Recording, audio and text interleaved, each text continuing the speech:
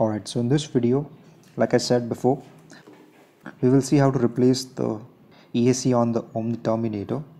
So here we have the 60 amp ESC from the factory and it's capable up to 3S LiPo battery. So to replace this, we will have to remove these two screws from the bottom of the chassis, and these are 1.5mm hex screws.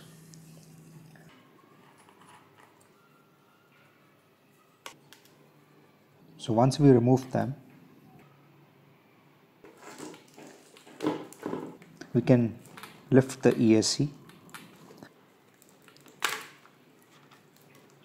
and as we can see that the ESC is actually zip tied on a plastic mount.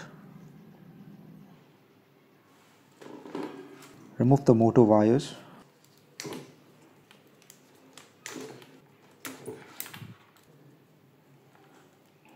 Cut the zip ties. Now this ESC is not that bad, it's actually quite good. Because of all the metal parts and the weight of the truck, the 3S power is not sufficient for this model. That's the reason why most Omni Terminator owners would want to upgrade to a 4S ESC on this. And the ESC is actually stuck with the adhesive tape.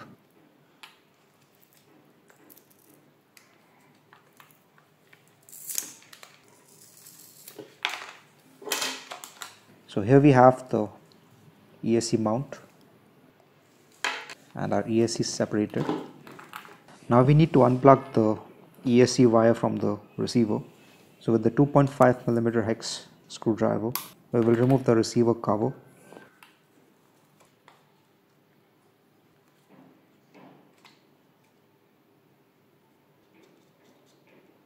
And disconnect the ESC wire. So once we disconnect the two wires from the ESC,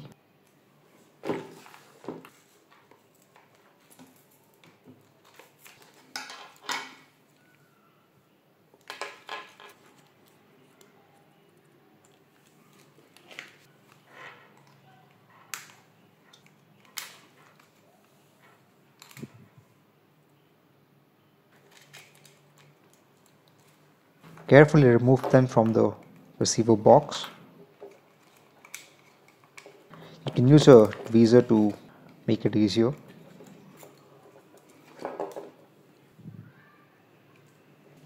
So we can see that there's a bracket on the receiver box through which we have to route the wires. So once we remove the ESC all the way from the truck, we can install the new one. The good thing about this ESC is that the fan on this ESC is a lot more powerful and it keeps the ESC cool. So here I have the Hobby Wing 120 amp ESC. Now this one is a rebranded version of the Hobby Wing, but we can program this and adjust the punch level and all that. And it's 4S capable. And to my surprise, this actually fits quite well on the chassis, so we don't have to adjust the battery tray or change the mounting position as such.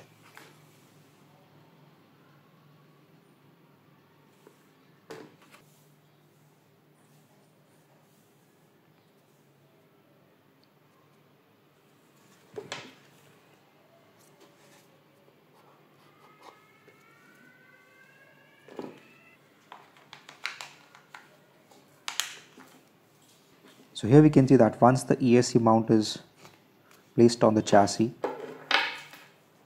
we can simply place the ESC on the mount and zip tie it just as before.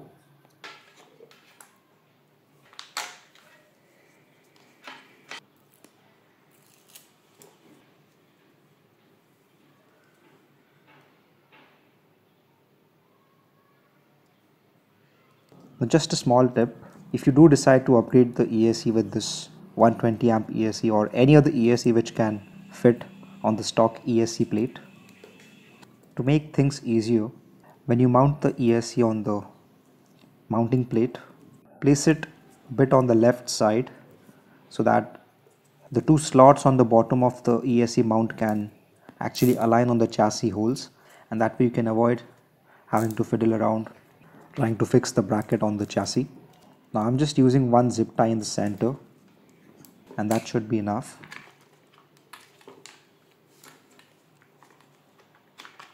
So as you can see that on the bottom we have these two slots where the plastic posts are supposed to rest. You need to make sure that these two tabs are actually in place, and then screw the ESC mount.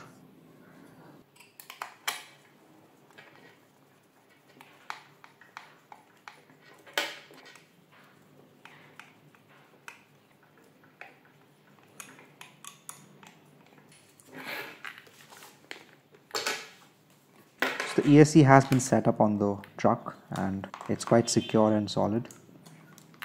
And connect the motor wires. Route the ESC wire to the brackets.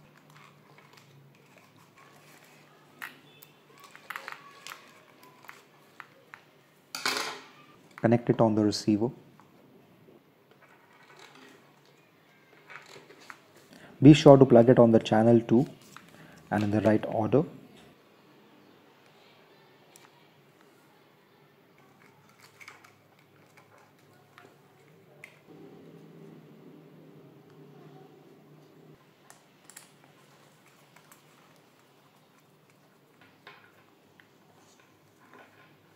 And I've fixed the on-off switch over here.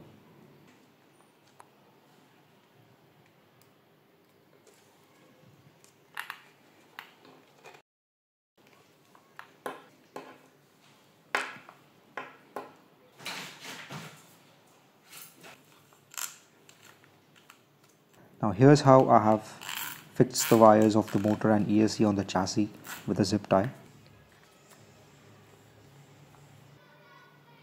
So I think this is a better option rather than having to mount the ESC on the top chassis brace, unless you want to use a bigger battery.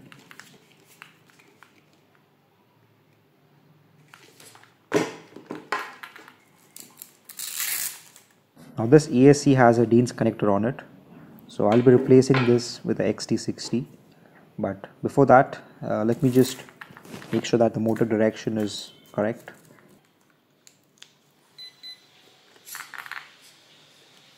And we do need to calibrate the ESC, just like a hobby wing ESC.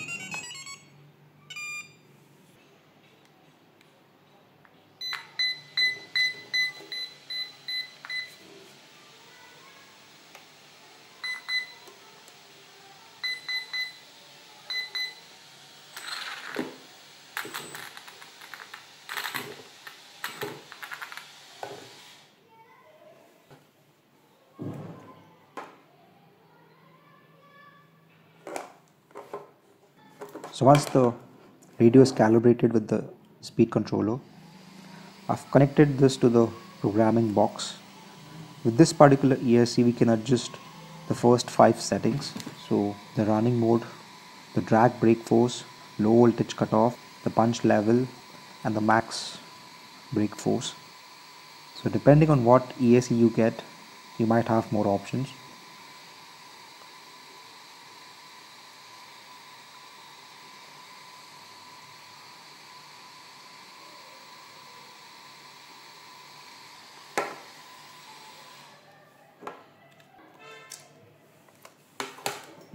Now one thing which some of you might ask is that I haven't switched the motor to a 4S1.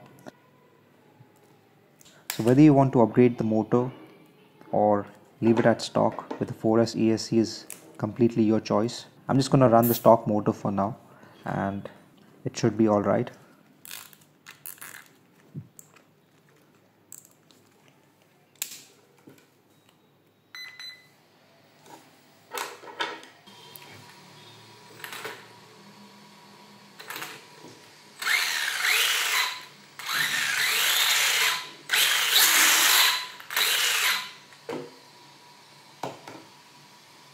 Here I've replaced the power connector with the XT60.